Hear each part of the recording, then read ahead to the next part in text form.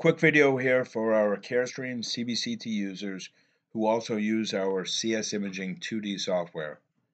I'm going to show you how to drag and drop 3D screenshots directly into your CS Imaging software for future reference without the need to open your 3D software. The first thing you want to do is come up to your 3D preference settings, come into your screenshot menu. I like to have my screenshots saved in a JPEG format. You also have TIFF or PNG format. The next thing we'll do is display our gallery.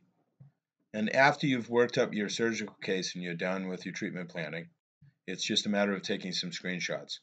Each of the four views, you can either take a DICOM screenshot by clicking the floppy disk icon, or you can take a JPEG screenshot by clicking on the camera icon.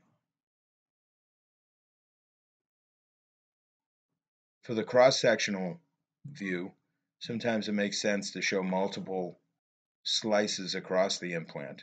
Once you do that, you can just take a screenshot of that as well. You're not limited to how many screenshots you can drag and drop. The next step is to reduce the screen size of the 3D software so that you can visualize CS imaging in the background. Once you do that, it's just a matter of left click and drag these screenshots into CS imaging.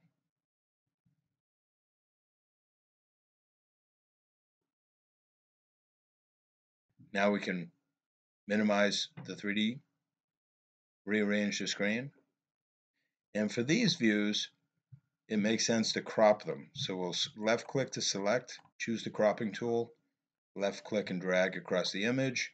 I like to check this box so it crops the original image. I'll do it for the pano view as well.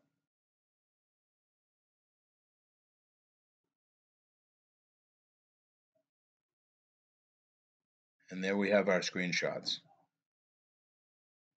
To find them in the future, you just come to your history and they'll be found on the Other tab.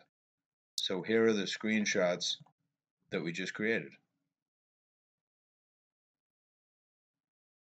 I hope you find this video helpful.